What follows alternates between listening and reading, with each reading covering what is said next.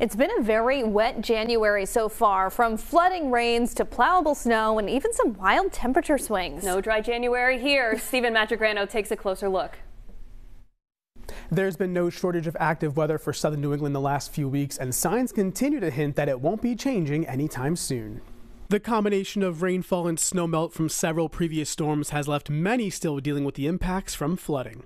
Taking a closer look at the numbers, so far in January, we've seen 8 to 10 inches of total precipitation across parts of northern Rhode Island and northern Bristol County, with at least 5 inches of precipitation across the rest of the area.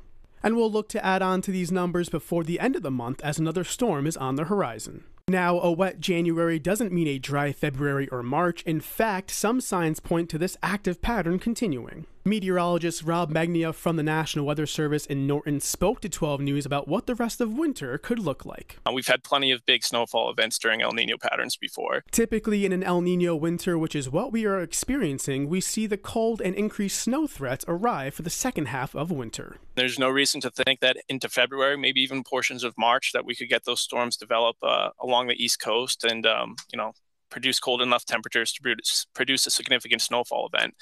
Now, how the rest of winter shapes up remains to be seen, but the long-range guidance suggests if you're a fan of snow, don't lose hope quite yet.